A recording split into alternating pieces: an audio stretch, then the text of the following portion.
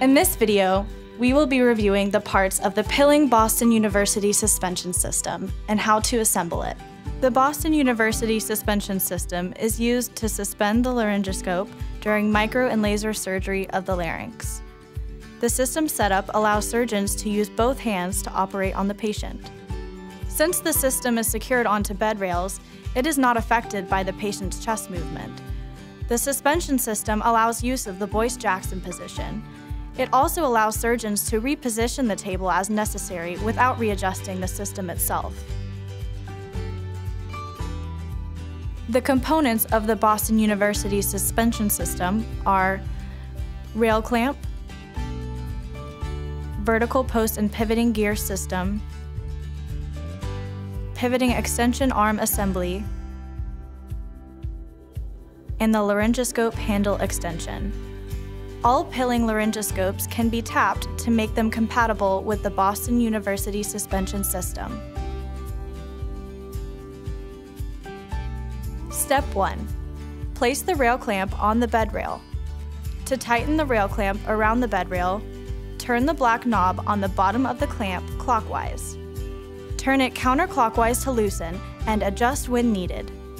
You may need to adjust the position of the suspension system closer to the patient's head or feet after the final assembly.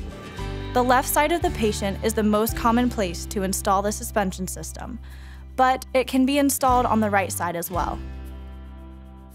Step 2. Place the vertical post and pivoting gear system in the slot of the rail clamp. Use the patient's chest as a gauge of where to adjust the post. Tighten the rail clamp around the vertical post. Use the upper black knob to secure the post at the desired height by turning it clockwise. Then, adjust the pivoting gear system approximately 20 to 30 degrees towards the patient's feet. Align the teeth and turn the locking knob clockwise to tighten. You can adjust the extension arm by turning the top adjustment knob. Turn the knob clockwise to lower the gearbox. Turn it counterclockwise to raise the arm. Step 3. Place the pivoting extension arm assembly on the extension arm of the gear assembly by sliding it into place. Adjust as needed. You may need to leave this loose for adjustments during the procedure. Attach the laryngoscope holder extension to the laryngoscope by screwing it into the tapped area at the end of the laryngoscope handle. Step 4.